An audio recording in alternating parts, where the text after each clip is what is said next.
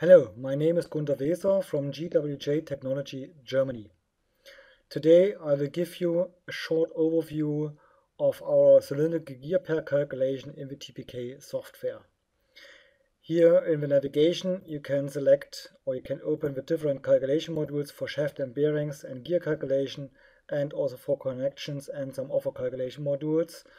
And now I start the cylindrical gear pair calculation. Every time the program starts with a template for the calculation, here you have the menu bar with open and save, calculate, redo, undo function, CAD export, report, and the option menu to specify the system of units and the minimum safeties and some other values. If you start with the calculation, you can input here your own number of teeth for the pinion, and if you make an input, the program calculates automatically new after the finishing of the input, like in this way. Here you can input also the normal module as a standard normal module, or like a non-standard module like 3.1234. This is also possible. Or you can click on the unit and you can use the optional or the alternative input for a diametral pitch or circular pitch. Yeah, and you can input also the pressure angle, differ from 20 degrees, or you can work with the helix angle, like 12 degrees. You can input this with degree, minute, seconds. This is also possible, and you can specify the direction of the helix angle, of course. The program calculates automatically the standard center distance, and here you can input your working center distance, smaller or larger, or you want to have the working center distance equal to the standard center distance, you can say 0, and now you have this value here. And here, for example, to show you what is possible with the redo undo function, you can input here minus 0.5 for the profile shift coefficient, 0 and 0.5. And now you can go to the to form and the detail view, and now you can see this is the to form with plus 0.5 for the profile shift for gear 1. This is with 0, and at undo again with this is minus 0.5. Yeah, so you can play with these values, for example. If you input a working center distance different from the standard center distance, the programs split the profile shift coefficients for gear 1 and gear 2, half and half, or you can specify this in a different way. You have a layout for the splitting for the balance specific sliding, minimum sliding speed, or geometry maximum minimum, or for maximum root or flank safety or scuffing if the load capacity is active. Another possibility is you can switch the sum of x3 and OK, and now the working center distance is no longer an input value, and it's calculated by the profile shift coefficients. And so you can input your profile shift coefficients, for example, and the program calculates the working center distance. Yeah, this is one option. And now I close this again and I say balance specific sliding. If this is active and I change something here, the program calculates automatically new the splitting for the profile shift coefficients. And you have some proposals for tip allowances. These are also automatically considered to check for meshing interference on the basis of an accurate two-form geometry calculation, with a consideration also of a tooth thickness allowance or center distance allowances. And you see also the tip clearance and the root diameter, or you can switch on these values here and you can influence by your own. This is also possible. The same also for the tip diameter.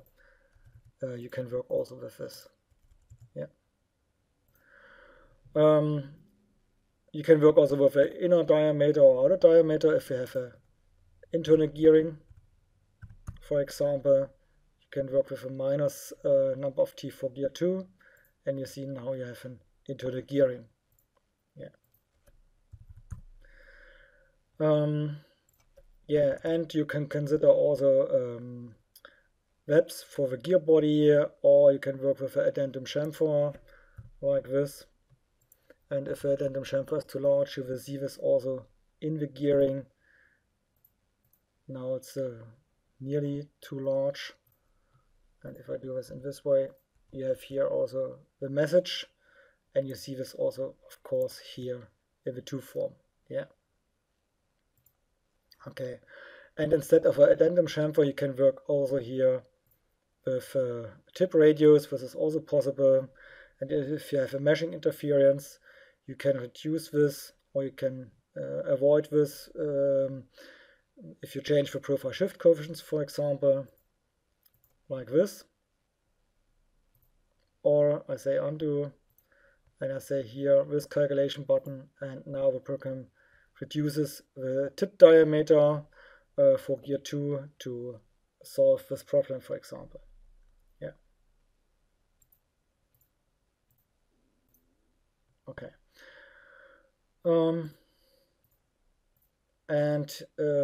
Here you have a tool. Here you can select different kind of tools, like a hop or gear shaper cutter or constructed involute.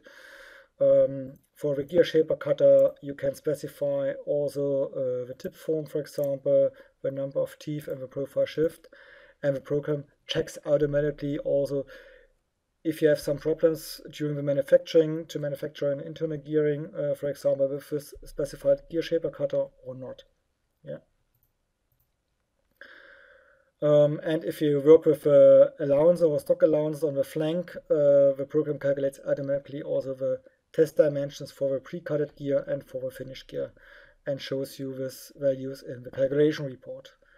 For the allowances, you can select also the grade of accuracy according to different standards like DIN or ISO or HGME. And here you can select also the backlash allowances and the tolerance sequence to specify the upper and lower values for the two thickness allowances. Or with this calculation button, you can work also, you can calculate back also from measured values to the two thickness allowances. Yeah. One thing I forgot also for the tools. For the tools, of course, you can select here different basic rack profiles. You can work also with protobalance values. This is also, or protobalance tools. This is also possible. Or also with semi-topping tools. Or you can specify your own tool. This is also supported. For the allowances, you have here also recommended values for the test dimensions, for the number of teeth for span measurement, or for ball or roller diameters, and you can open this and you can specify your own values. And if these values are near the recommended values, you have no problem. If it's too small, you will have a message here, or is it too large, of course, too. Yeah. And here you can specify also the tolerance field for the center distance, or you can specify user-defined input, and the program calculates automatically also the backlash. And in the to form, in the detail view, you can select, do you want to see the display for the mean or min or max values for the two thickness or tip allowances. And with these settings, you can generate for this tolerance values directly a CAD model, like a 2D DXF2 form for laser cutting or ADM wiring, or you can generate a 3D model with our CAD plugins, or you can generate the manufacturing table for the drawing also via the CAD plugins.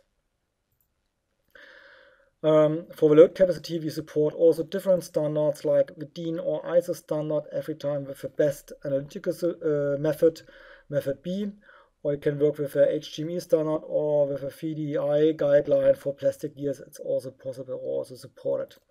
And if you switch on one calculation method, you can select the material from the database, or you can click on the material button to see the values of the material, or you can use the user-defined input to specify your own material. It's also possible. Yeah.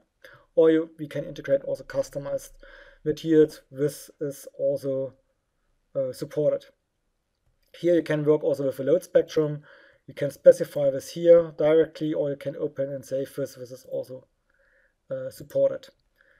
Here you can input the application factor, the endurance or lifetime, a fixed KH beta factor for the first layout, or if you know your layout a little bit better, like you know the bearing distance and the shaft diameter, you can use the approximated solution to calculate this from the DIN or ISO standard. to calculate the key edge beta factor, or if you want to optimize, or if you want to make a optimized layout for flank modifications like lengthwise crowning or entreleaf or something like this, you can do this in our system calculation with the consideration of the torsion and bending of the shafts, and with the considering of bearing stiffness or housing stiffness, or you can consider also the deformation of a gear body or a planet carrier. This is also supported in the system calculation, because in the system calculation you have the complete environment to do this very exactly on the basis of finite elemente calculation inside the system calculation. And here you can specify the kind of lubrication, of course, and here you can select different lubricants from a database. We have more than 200 lubricants in the database, or you can use the user-defined input too for this.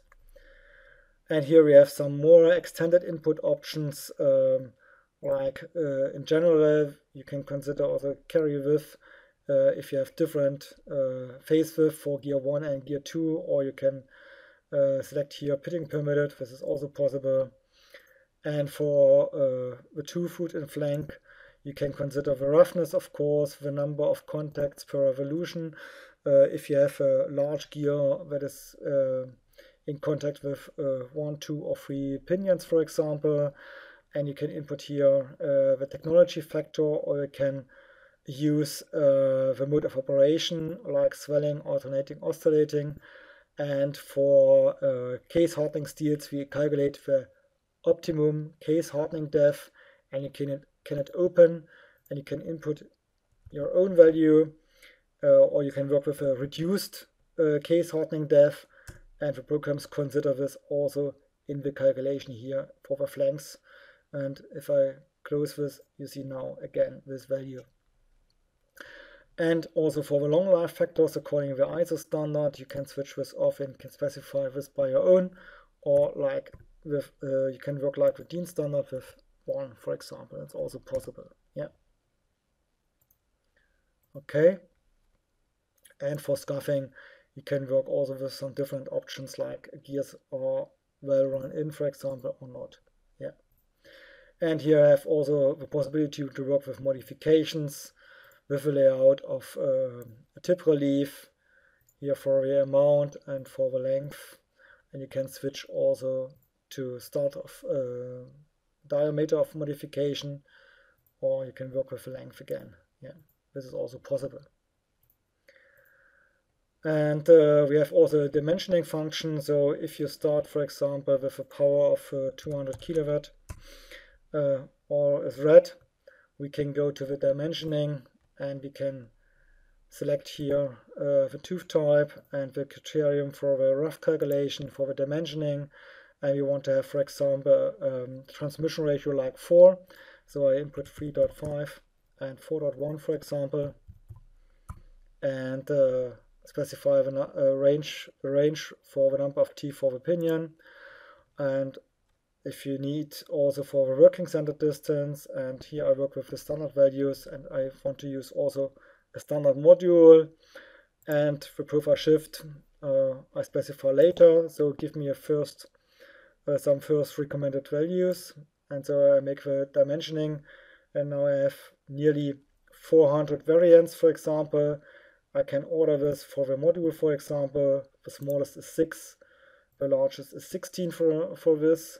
Or I can order this for the center distance, or the transition ratio, or the transverse contact ratio. This is also possible here. Yeah, and so I want to work with the smallest center distance like this, and say okay. And now I have a first idea with this I can work, for example, and now I can specify also the profile shift. For this I go to the calculation button, I close the sum of x, I say balance specific sliding, and I change the working center distance, for example, a little bit. And yeah, I can modify this a little bit, or I can work with further. And if I have finished my work here, I can save, of course, my calculation file.